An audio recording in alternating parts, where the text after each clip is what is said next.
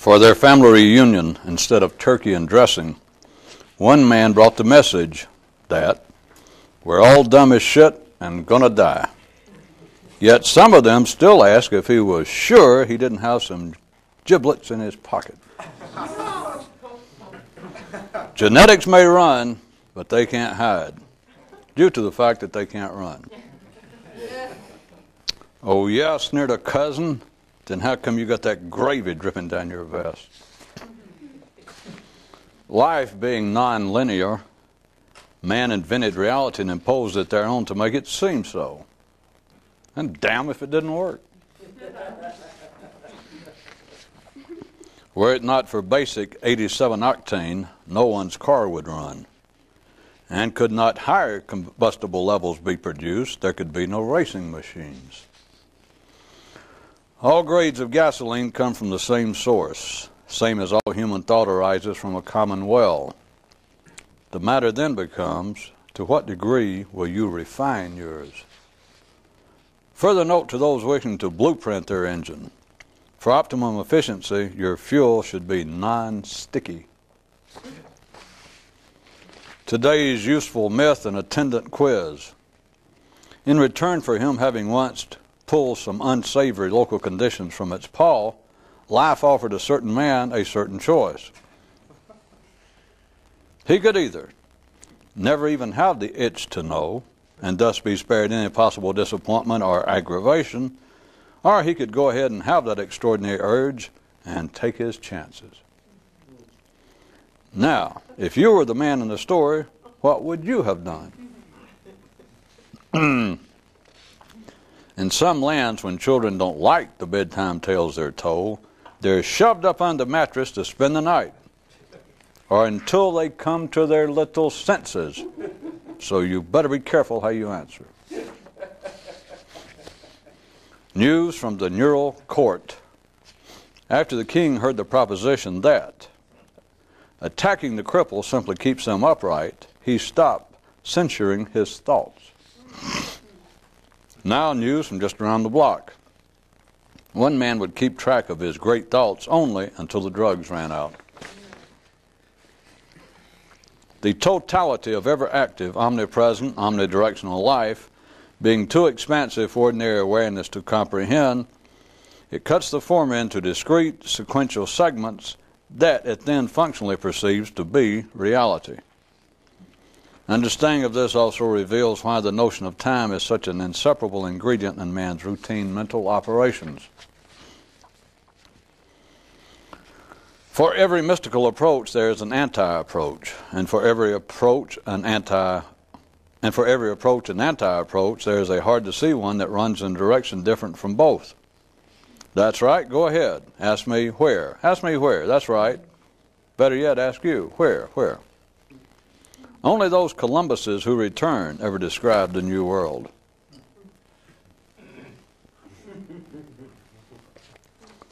According to legend, there was once a man in a mystical school who said, "You know you've been here too long when what they're talking about begins to make sense."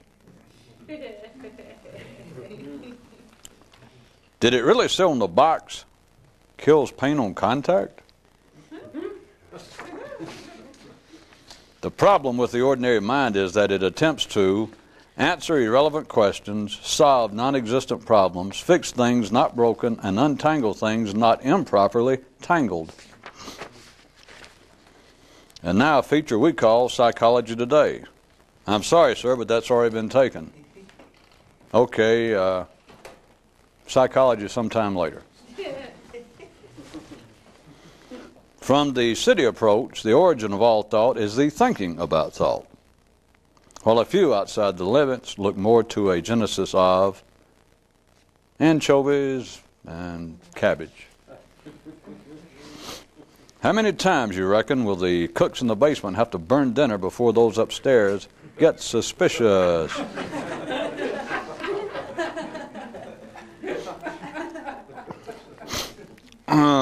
On that special day of the week, as a gift to himself, one man would ask himself these questions.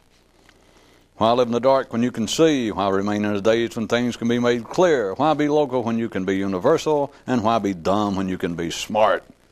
And on that very special once-a-year day, he'd wrap it all up into the single question, why just think when you could actually be more conscious? Now a follow-up to that diagnosis the doctor earlier believed you missed regarding the brain cum mind that said, livers are livers and spleens are spleens, and this is the strangest case ever seen. To wit, the brain is the only organ that denies that it does what it does.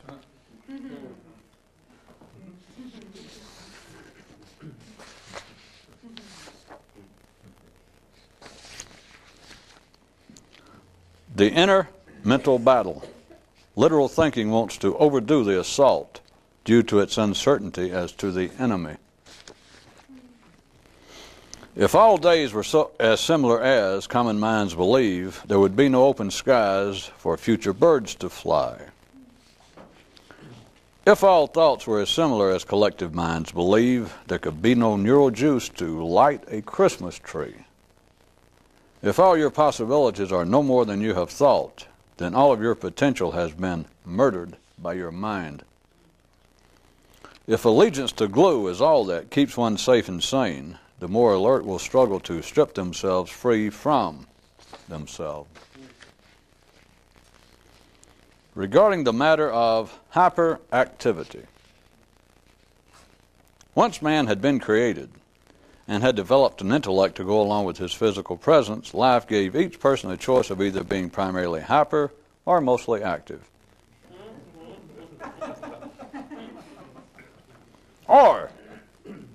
Or the misplacement of his sword tied Alexander up in knots.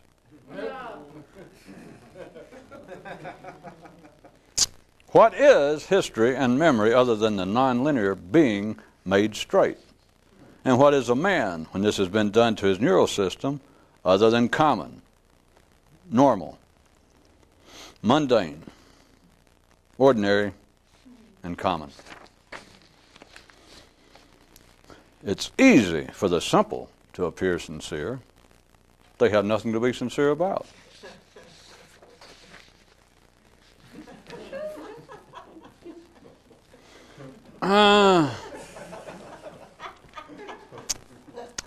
As the old blues singer on the corner did again his rendition of "Stick Out Your Can, Here Comes the Garbage Man," a chap passing by, being stuck in some uncertain place between a hormonal interpretation thereof and a neural one, didn't know whether to toss him a tip or shoot him. Then, of course, there was a man who would tolerate allegories only as long as the drugs held out. The cut on his finger served him so well that one man put one on his tongue, and being so impressed with that move, then managed one to his brain. The moral probably being that men who live in hair shirts should never throw out any drugs. Hey, you never know what tomorrow may bring. And now, tonight's news fable as read by me, playing the part of one presenting it. In his later days did the great ruler Mincatus reflect, but had the itch of my youth survived with me into my aging, my mystical dreams might by now have been realized. I'm going to have to break in right here and say personally that I really do not favor having to read stories like this one that seem to present that extraordinary human possibility in such a negative context. Yeah, I know that viewers themselves never object, but that's not the point. Privately revised version of the above tale. A man bitten on the leg by a dog can benefit if fresh teeth marks he can become. Let's be clear. In the area of originality of thought, there is no such thing as partial originality. A man wrote the comprehensive doctor, "Dear Doctor, I am unclear and confused in this matter and need a comprehensive explanation. How can anything be truly original within a closed system? Signed, Puzzled." Dear Puzzled, there can't. But you can't let that stop you, because your initial natural conception of what constitutes anything original is constricted to a degree never suspected by those mentally living in a closed system unawares. As always, my dear puzzled, as regards the matter of the apparently impossible, it may at first seem spuriously simple for a bird to urge one with no wings to fly, but different if the latter turns out to be a caterpillar not yet realized into its ultimate butterfly nature. There was once a man who began to privately realize that, at the very least, there is a special danger in speech for the more perceptive, particularly in them listening to their own literal thinking, in that, by its very nature, words inescapably establish limits and boundaries to those things about which they speak. And to the degree to which you realize this, you likewise understand the basic lack of useful seriousness inherent in what men normally have to say. Thus do the more conscious, right out in public, in plain view, become secretive, verbal recluses. And the man responded, "Am I my brother's keeper?" And the magistrate said, "No, but you're acting as bailiff for his cliches." "Not so," countered the man. "That was the collectively controlled part of his own mind doing that." And in a better courtroom somewhere, such a witness would then have been shot.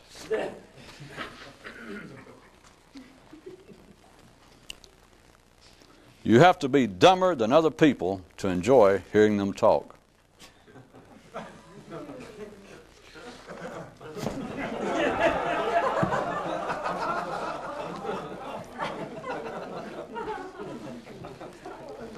Trying to save you the personal discomfort of thinking about that one.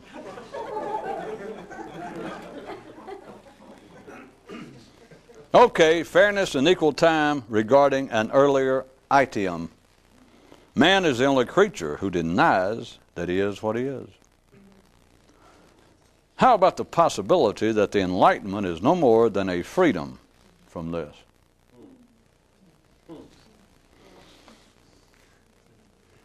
The Codemaster's dictum: think in code, speak in code, but don't let anyone know it. And now, dearly beloved, as we slowly raise the coffin into the ground, a final word regarding the awakening. It is, perhaps, the one punchline no one awaits. Dig it.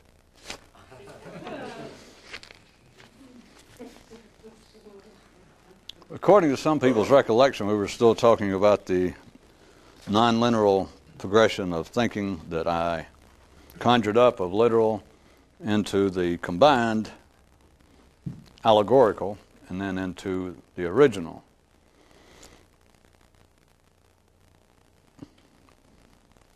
A side approach, believe it or not, into the idea of original thought as a transforming method, as a kind of personal effort leading toward a rebirth.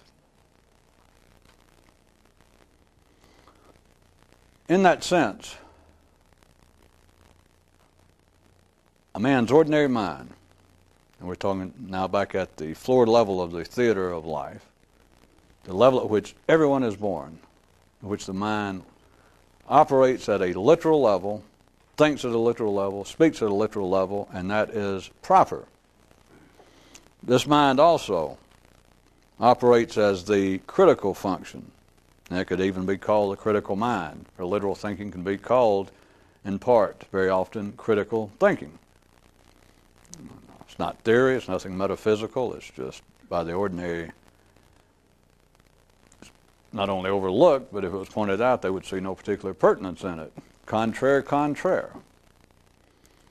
But critical thinking, and also remember we're talking about the secondary mental civilized level of man. We're not talking about the level at which we're dealing with matters inherently pertinent to one's physical survival. We're talking about all things singularly human, which translate into all things singularly mentally based. The literal mind, upon which all of civilization, all of man's progress, all of man's post-Eden activities are based, in large part is a critical operation. And we have been through many times from different directions, but I'll point out to you, at the ordinary level, there is certainly nothing improper about this. That the critical function of the mind is in part the motivation behind technology. As I said, it is the basis of all civilization, but consider the critical aspect. Men can, we'll assume from the cave paintings and the diaries of, we'll assume, after all these years, men survived without indoor plumbing, without air conditioning, central heat. Then he began to think, to take the kind of cartoon evolutionary approach of caveman up to most of you.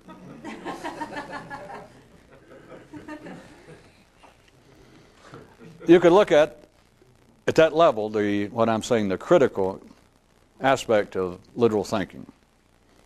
See, it's the critical mind of man. You could look at the cavemen sitting around after hundreds, thousands of years, and they begin to talk to one another, and somebody criticizes the fact of, boy, isn't it a pain in the old wazoo that every time it gets cold around here, we have to go in there and huddle up in the cave, try to wrap ourselves up around our relatives, some of whom do not bathe often enough, just to stay warm for 6 months. It's a criticism. Whereas, remember, there's nothing improper, nothing untoward about this, but if we look at our survival, our physical level as being on a par with the rest of the creatures on this planet, no other creature, obviously, can criticize the weather. If they don't like it, they either lump it and die if it's bad enough, if it's inclement enough for their physical survival, or else they will move on. But they certainly do not criticize it. It's obvious, or should be by now, the way in which I describe man, that no creature without an intellect and a tongue to match, to work with it, can engage in criticism anyway. But you understand, even if they were mute in some way, you can all fathom the reality of that dogs get cold and they shiver. They get too cold and it can be serious physical trauma to them. But there is no sign that they do not criticize even aspects of existence that can be critical to their continued survival. Only man has a critical mind. Only man can complain and whine. But you can also see at a very basic level, you could see that very kind of criticism and whining as leading to, after months, years, decades of bitching about having to go inside, stay inside for 6 months out of the year, and it's stuffy in there, and you got all the relatives that eat garlic and won't bathe and all that stuff. Somebody comes up with the idea of some kind of air conditioning for the caves or some kind of internal heat. You understand that their criticism of life led to other things. All right, just want to cover that. That is still very close to the primary level of existence, to the biosurvival level. But then when you get into the critical level, that is, by any reasonable standard, a bit out of grasp, a bit beyond any biosurvival needs. That is, you're complaining, you find out, let's push the caveman cartoon scenario up a bit, and you find out people starting now to worship gods in some way. And you find out the people in the cave in the next mountain down to the left of you, that they're worshiping a god, a boulder god. That's B-O-U-L-D-E-R, not a pushy one. A boulder god. Whereas you and your people, for some enlightened reason, or for some reason you don't know, you grew up in a family that worships tree gods. And you find this to be, whenever you have some spare time now from trying to stay alive, you're sitting around, hobby, no Monopoly, no TV. And what was the first hobby man ever have? I didn't mean to give this kind of really inside anthropological revelations, but all of you have already figured out man's first hobby, and still one of his primary ones, is bitching, complaining, whining, criticizing. So, you've got the fact, and I am not playing some sort of pseudo-spiritual or New Age idea that all religions are worthy of due respect. All religions are the same. I mean, they're no different. But I'm not playing apologist for religions now. All I want to do is point out that we're now into areas that could have been art. They're now starting to, how about the paint? You find that your neighbors in another cave are now beginning to paint on the wall. And you go over there to visit one weekend, one Saturday, and you and your family look. And the guy's wife said, look what Hubie did. He painted this. And you look at it. And you go back home and you take up painting. And you do charcoals and stuff. And then you go back a few weeks later and they say, he's getting better. Or whatever. And you go over there. And maybe all the other people there for the Saturday night get together. They say, boy, that Hubie, he is the greatest cave painter we have yet to produce. And you go back home to your wife and your family and you say, well, look at my stuff. Isn't it as good? Isn't it better than his? And they all go, oh, yeah, man. Knowing which side their little stone muffins are buttered on. You become the point we're getting at. If I was using religion, it could be art, it could be politics. You find out politics start, and you find the people down the road, the next cave, are conservative, whereas you're a liberal. I mean, you've only been political now. You've only had it for a week on the whole planet. But suddenly you find the people down there have a different political view from you. What do? You know this. You get critical. Now, it may or may not lead to fisticuffs or open warfare. That's not even the point now. You become critical, and you don't doubt it. It is not questioned. It is a natural part of literal thinking. It is a natural part of man's ordinary mind. But, as I point out, from another view, a view having nothing to do with not only bio survival, physical survival, but having nothing to do with ordinary mental survival in this life, but from another view, you may care to read that as your view, we hope. A higher, a more complex view. The ordinary mind continually attempts to do such things as answer irrelevant questions, solve non-existent problems, fix things not broken, and untangle things not improperly tangled.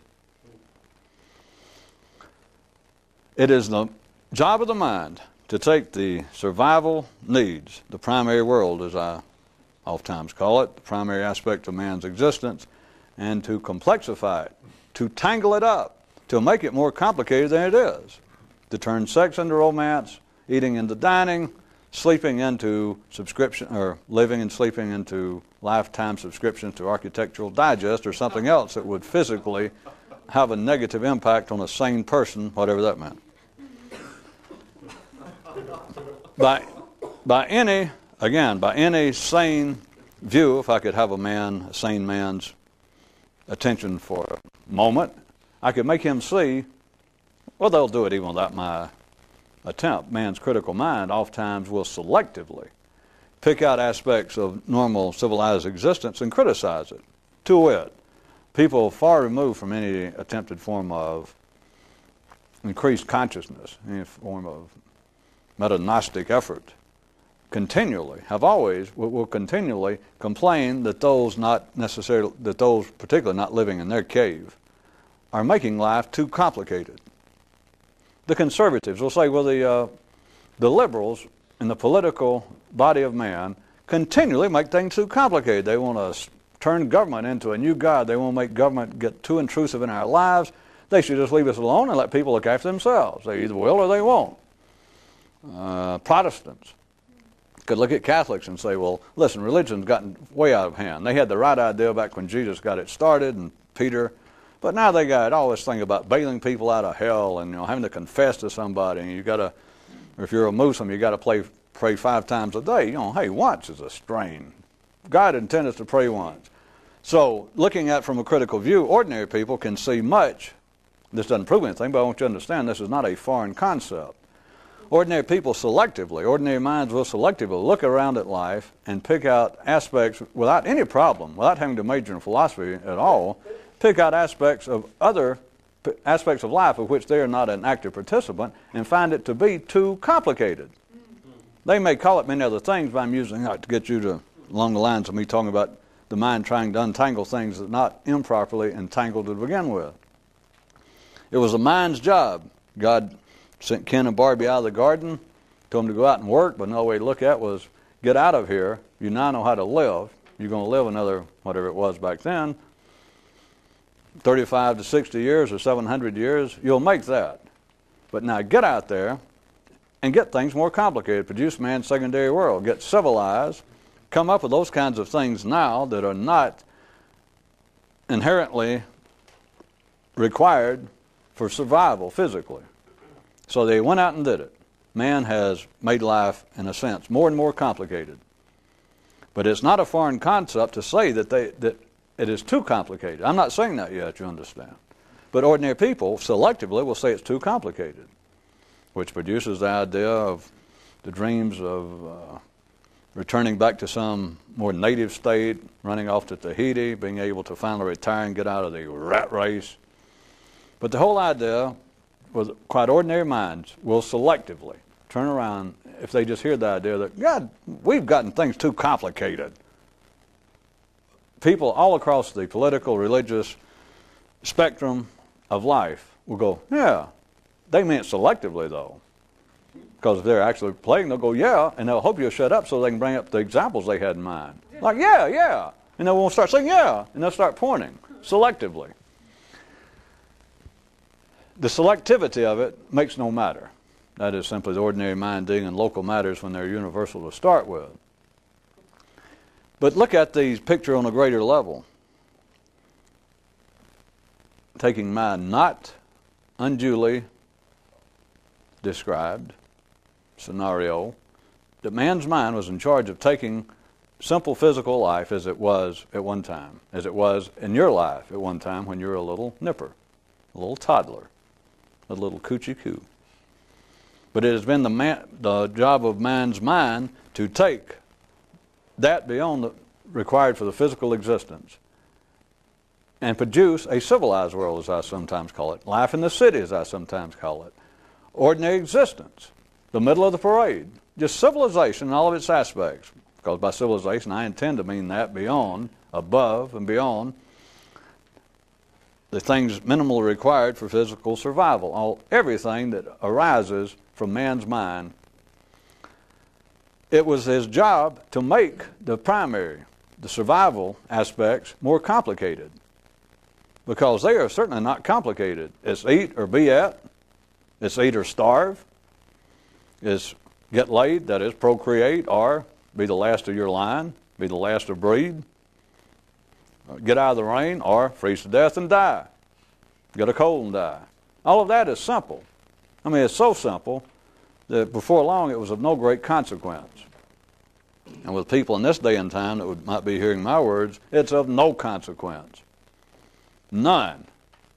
You got to be far removed from even minimally middle class and sane to starve to death, to freeze to death, to go without sex in this day and time. You have got to be almost willfully stupid. I mean, you've got to be on a suicidal mission. It's impossible. You can lay down in the middle of the street and look like you're starving. And nowadays, either some charitable person or some bureaucrat, somebody that wants your vote, will come along and force you to eat. They'll take you home with them. Or they'll propose some sort of new local taxation so that they can build a new homeless shelter in time to get you in it tomorrow. Surviving is not the problem. And so now you have a world that seems to become more and more complicated, as it should. But look at it from a wide perspective without, I'll assume you can do it. If not, I'm about to do it for you. Don't thank me. I knew you wouldn't. Without any judicial selectivity. Just look at the overall picture now and don't let your mind think of any example. Now you can do that, because all of you prove that you can absolutely not think of flying pigs, refried mishmash. Don't think about it. So do not think of any specific example. Okay, you ready? Here we go now. So as soon as I'll count 1, 2, 3, and after 3, you will not think of any example, no matter what I talk about, right? Okay, 1, 2, 3. Okay. It is the mind's job to make life more and more complex or complicated, and I do not mean that from an ordinary view in a negative sense. It is supposed to get more and more complicated. But now look, part of its running job, if I said the mind's job is to make life more complicated, more complex. And again, that is not a pejorative statement. I could have said more interesting, because it has to become more complicated to get more interesting, more entertaining, but more interesting. To keep men continually, collectively speaking, to keep them continually neurally on the move, to keep trying to aspire to something new, without any judgment of what that may be now. But that is, I start off and say, that is the primary job of the mind. And let's say that for the sake of this commentary, you go, okay, I got that. Now, so, well, all right, there's actually a subdivision. It's part of the same job description, but its job is to make life more and more complex. But half the time, now it's part of the same job description, I want you to understand, but half the time, at least, it's a fair figure, 50% of its working time is spent criticizing other people's minds, their job, the work they're doing in making life more complex. You understand? Now, it's part of the same job description. You don't have to leave your desk, much less. You can do them both right there. But now understand, let's take a fictional example. Mr. John Q. Public, middle class, sane. His mind, 50% of the time, is in charge. He's charged with the responsibility of trying to make life more complex, which is a form of progress. That's his job half the time. The other 50% of the time, he is charged with the responsibility of criticizing those same efforts in other people. Now, and believe me, I will not even be allegorically charitable and say that's an understatement. That's an exacto statement. So now look what we have. We have the crowning feature of man the collective, of man as he is naturally produced, with an organ that is singular on this planet. Don't look down. His mind. Now, some of you are, started to say some of you are a bit backward, either that or some of you are real egotistical and perhaps even living in a fool's paradise. Here we have man's mind, the highest form of evolution on this planet, a thing singular, and its job description, its job responsibility fits any description that you can give, such as I just did of it being singular, astounding, without equal. Its job is to continue to make what appears to be not itself, that is, life out there, to make out there more complex. That in some way it is assisting in the evolution of everything. Because things must become more complex. That is the definition, even at the simplest biological level, is that things become more complex as they become more evolved. They can process more information. They can use greater and greater types of stimuli, and quantity, but different types of stimuli. They produce more and more complex, fresher responses to the incoming stimuli. It is that they are like a moving process machine, intellectually, that they go along taking in information and then trying to put out new ideas. They'll hear about a problem, they'll hear about some new idea in science, biology, physics. They'll just hear a political problem stated. In a man's mind, whether he gets out and acts on it or not, it is part of his responsibility to hear it and to think, wait a minute. I tell you what, in Washington, they'd be a lot better off instead of passing a law for that if they'd go back, blah, blah, blah. If they would, what they'd need to do is just forget that and pass a new law and go blah, blah, blah. Or they hear something about how the economy is, at first, was thought to be in the large, heavy industries in the Northeast, was starting to make a comeback. The heavy industries, such as the steel mills, and then the economy seemed to have slipped back downhill, and now people say, well, here's what happened. And the man may be sitting there at home, no degree in economics, and he may never say anything. But up here, he responds to it, perhaps, and says, you know what they should do? And his idea itself, believe it or not, is not lost.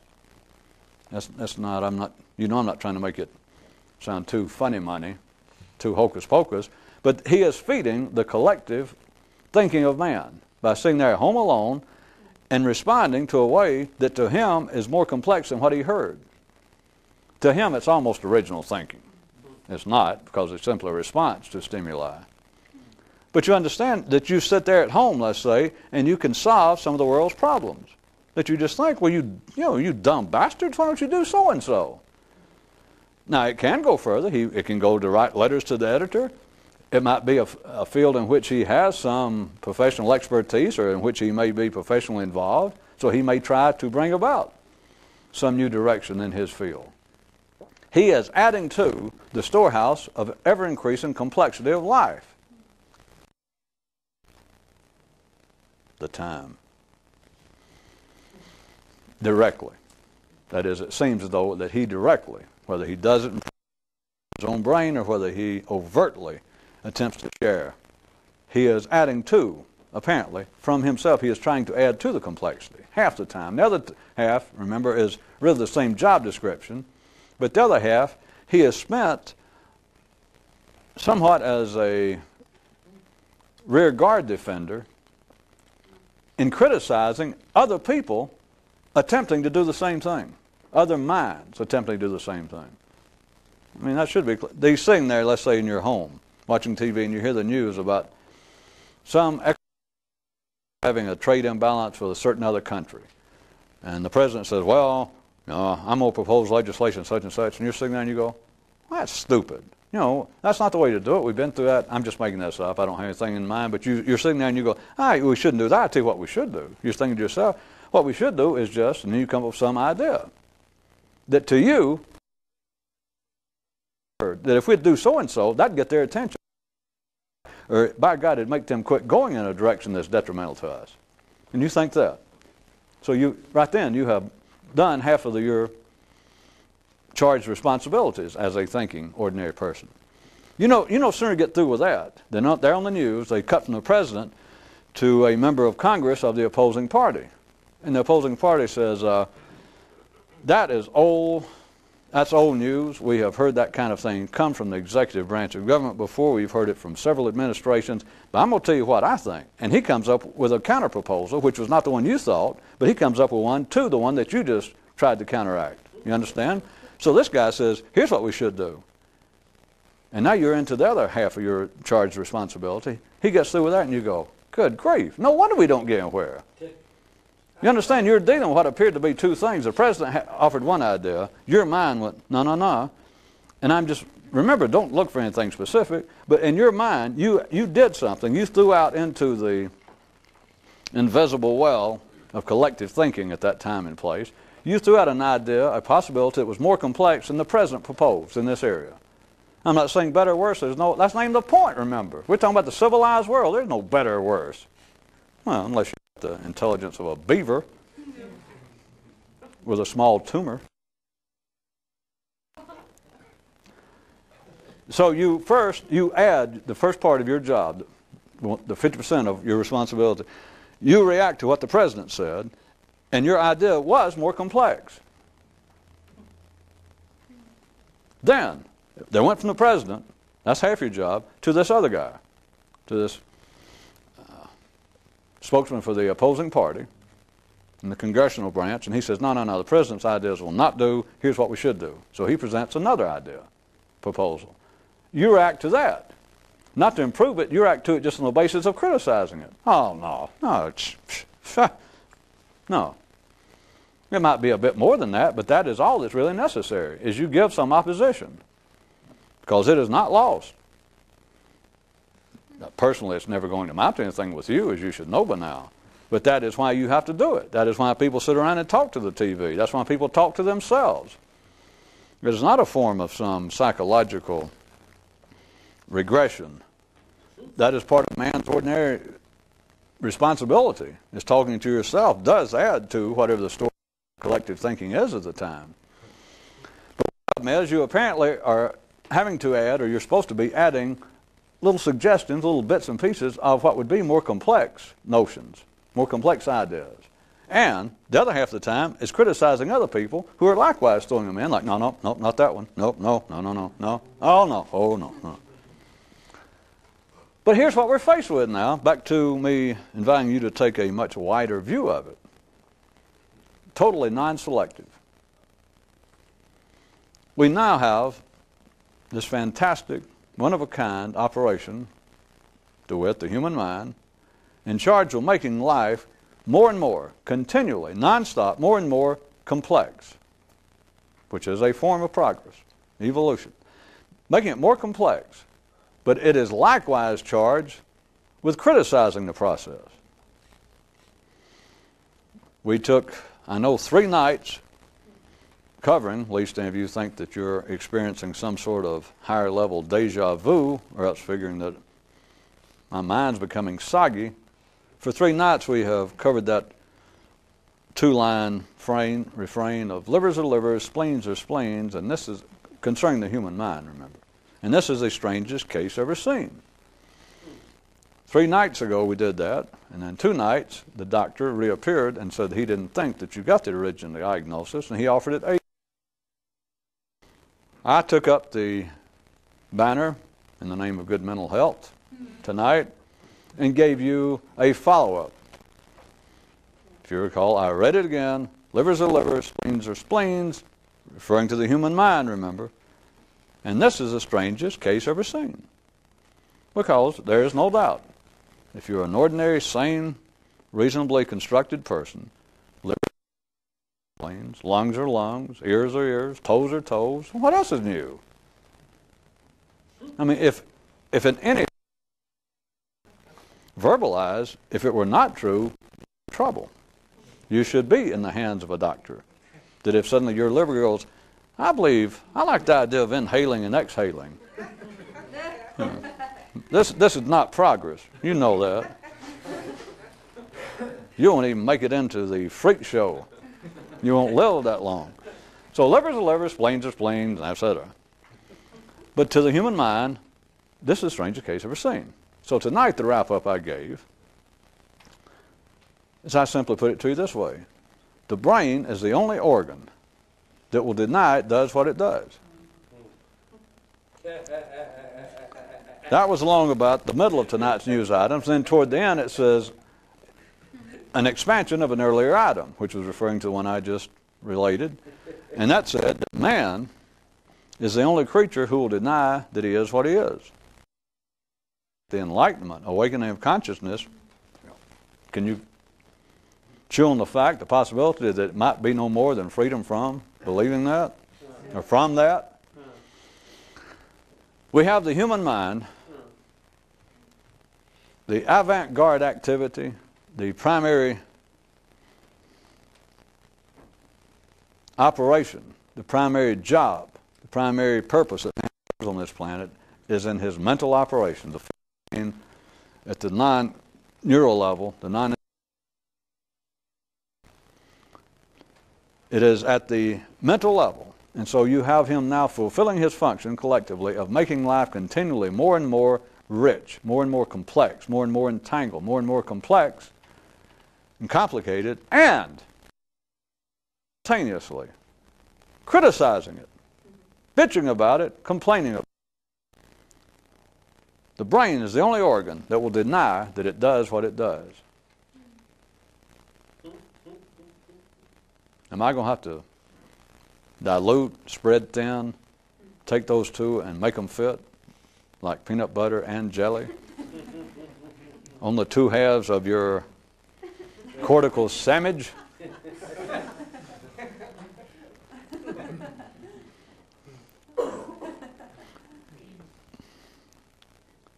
Well, besides me continually picking on criticism, which is not the point, give me a break. You can look throughout the history of religion, philosophy, and etc., of people, whether they knew what they were speaking of or not, opining in ways and sundry that picking on your fellow man is not particularly kosher, or if you're Christian, Christian-like, charitable, humane. There's a continuing low-level vein in the or distribution of man's mental history that criticizes criticism. But it does not do it as directly as I'm putting it to you now, which is the same as saying last time, pointing out to you that none of the publicly recognized descriptions of how man might evolve ever deal directly with the one place where he might evolve. You know, all right. There. They always talk about the heart and the spirit and etc.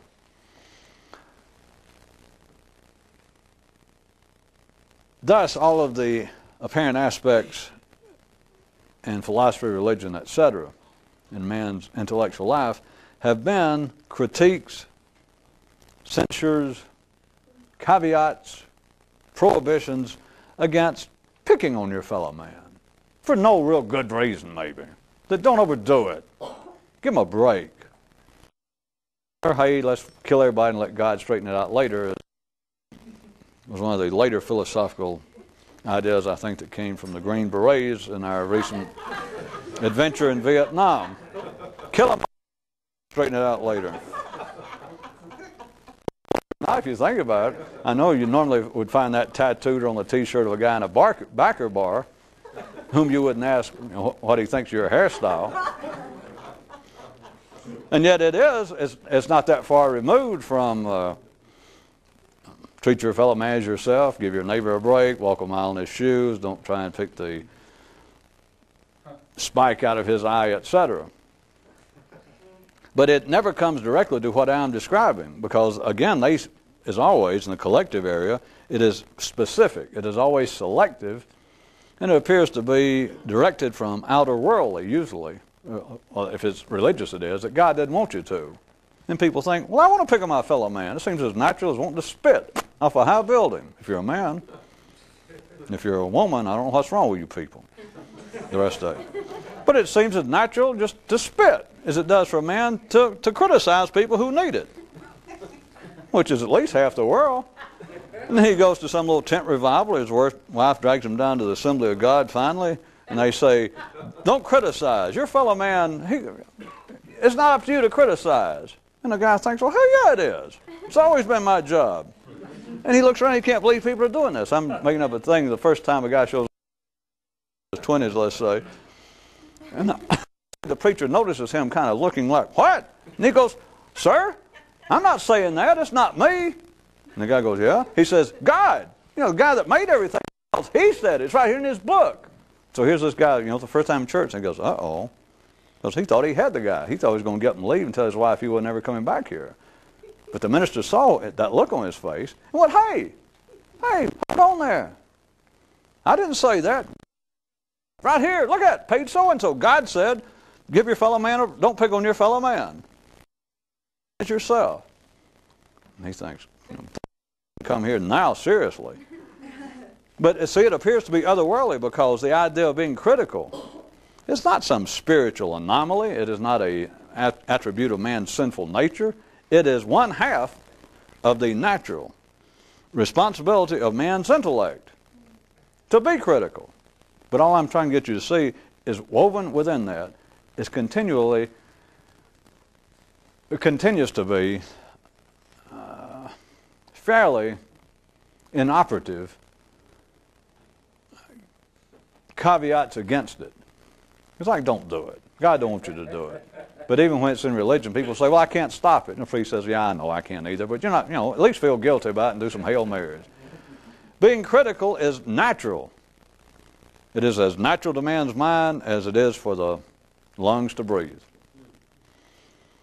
So you have. Now let's skip all the idea of spiritual and words from God and extra systemic info coming in, directions coming in. Do not stay up all night waiting for that. Let's go right to this, where it belongs. Man is critical. The mind is critical. From the level of consciousness down in man's nervous system, there is no such thing as criticism. There's the fight to survive again, but as we've already covered, animals do not criticize. A gazelle does not criticize a lion in that final seconds when it leaps at its throat and it realizes, Martha, I'm coming home. You know, wait for me, darling, here I come. The gazelle doesn't go, boy, is that, I told you this neighborhood, we're living around a bunch of ruffians. There is no criticism. And it can be destruction, but there is no criticism. The only criticism is in areas that are non-fatal, in areas that, in a sense, are irrelevant. So consider the irrelevancy. If the criticism, consider that if everything's irrelevant there to start with, where cometh thou, if I may speak biblically? Where cometh thou off being... Well, just because you're speaking in Old English is no reason you can't try and put together a sentence correctly.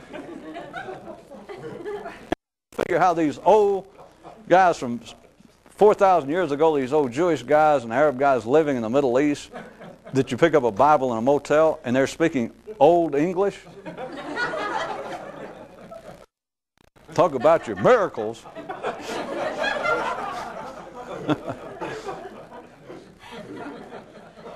And for a strange reason, everything that they believed back then, they could tell the future, because it turned out 3,000 and 4,000 years later, in a land far removed, that fine green island of Great Britain, everything they said, King James agreed with. And they knew it in advance for some, I don't know. Didn't mean to get into deep theology, but... So we have this great organ, this great instrument, this great operation of man's intellect, and it alone, not man's body, it alone makes life more and more enriched, more complex. It moves and expands the evolution of life on this planet. And it does so by making things more complicated, more complex. Then that same thing, nobody else, no evil spirits, no horned men and with horns and a pitchfork, no subconscious traumas, no nothing, except the same thing turns right around and criticizes it. No one finds this. How can you go to movies? I mean, no offense. How can you watch TV or read a book or a newspaper and think that's interesting? Oh, ye of small taste. Oh, ye of mundane, gross taste. Or to watch comedians. That's better yet. To think that they're funny. No. They're just trying. Life's got it. Life doesn't have to try. That you have now, but then if you're part of them, take the criticism seriously. You understand that. I can go through it right quick. It's, don't look for Captain Irony, because you are him. Is you can turn right around. People do it constantly. Not only are offering, at least half the time, their own input into making life more complex, that is, answering and adding to what would be the growing complexity of life, where their ideas and acted, which eventually may be part of that which comes to pass, but also turning around and criticizing other people's ideas, and then, in their spare time, criticizing the whole affair. Just, it happens that they are not necessarily specific. They just stand around a street corner, or they go to pick up their car and they find out, you mean just fixing a sticky valve on the fuel injection system is $650? Are you?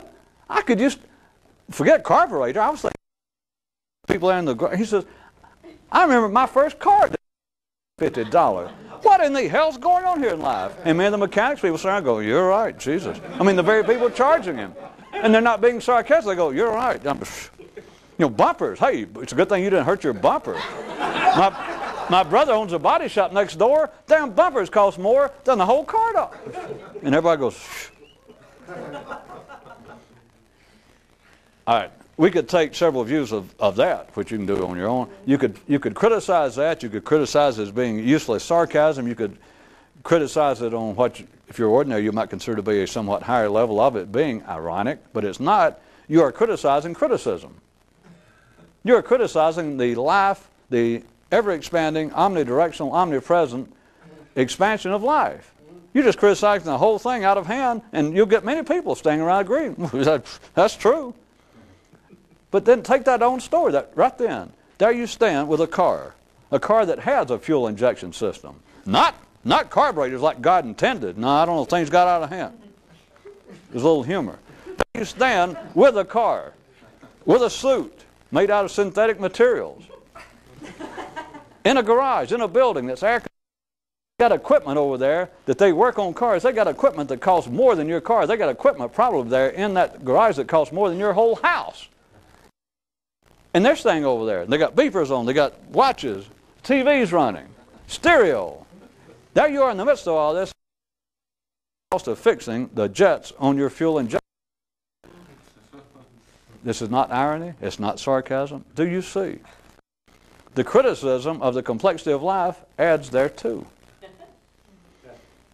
But from a view of someone trying, for anybody who would like to know, the whole idea of awakening, it said that you know what, that's what the awakening is. I mean, surely you guys have figured that out. Is you part of this slow, gradual, normal expansion, you'll never know what's going on, because what's going on, you're a part of. It is another version of where we left off last time, of me pointing out that those who know can't tell you. Those that try to tell you what it is and don't know, even if you say, you're holding back on me, they go, yeah. If you say, there's something you're not telling me, they go, well, they'd like to smile enigmatically without having to admit it, which is just as good with a drugstore mystic anyways, with their kind of inquiry, like, there's something you're not telling me. And they go, but what they're not telling you is what they don't know. Which is, if you're part of the normal expansion, that is the normal critical, the normal adding to of the gradual complexity of life, and simultaneously criticizing the growing complexity of life, you'll never know. And you keep thinking, well, there's something wrong here. Yeah. And then you go, well, what is it? Then you can say, well, what's he pointing at? The person that asked the question, I'm pointing at them. Well, what is it?